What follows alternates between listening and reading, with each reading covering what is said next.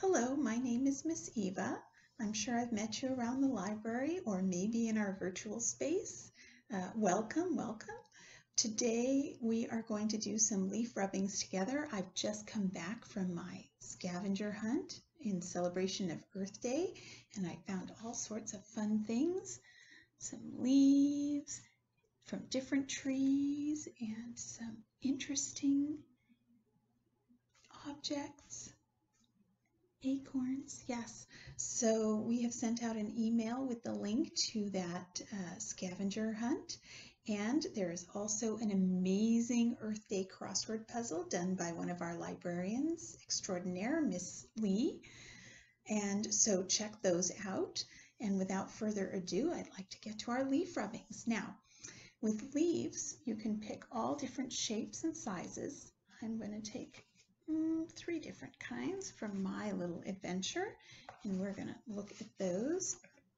Let's see and see how they come out once we've done our leaf rubbing. You can do this with pretty much very simple supplies. You need a piece of paper. You could use a pencil if that's what you've got. That's great. You could use crayons. If you've got those, that's great too. And then if you're lucky and have pastels, you can use pastels. You'll get a softer look with that, so you can experiment with different medium. And if you're really lucky, you could pull out your watercolors and use those at the end after you've done your rubbings. See how that works out. Okay, let's start with this long leaf. And I'm actually going to do it from this side, from the back side.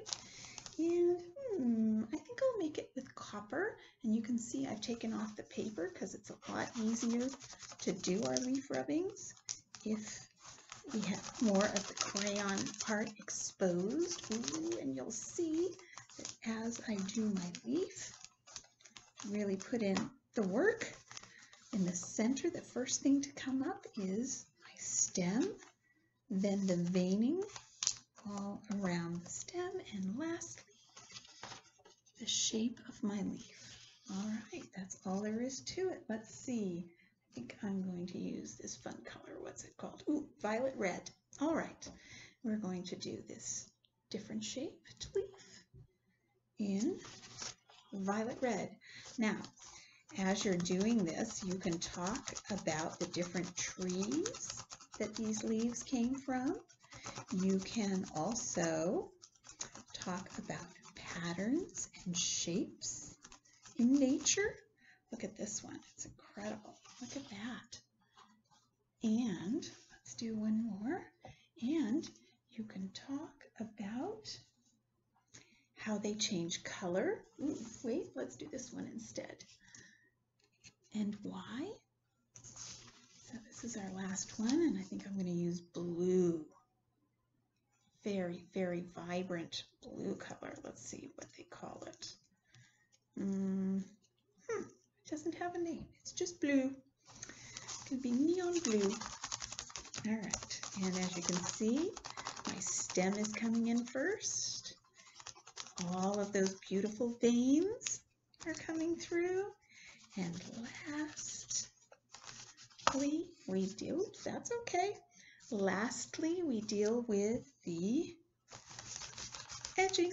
There we go, all the way to the ends. Ah, wonderful. This is just such a gorgeous leaf. All right, yes. So now I have my 3 different leaves, and here's my original. If I had watercolors at home, what I would do is do a light watercolor background, and then you would see our leaves really pop. Yes. All right, that's leaf rubbings for Earth Day. I'll see you around the library or online.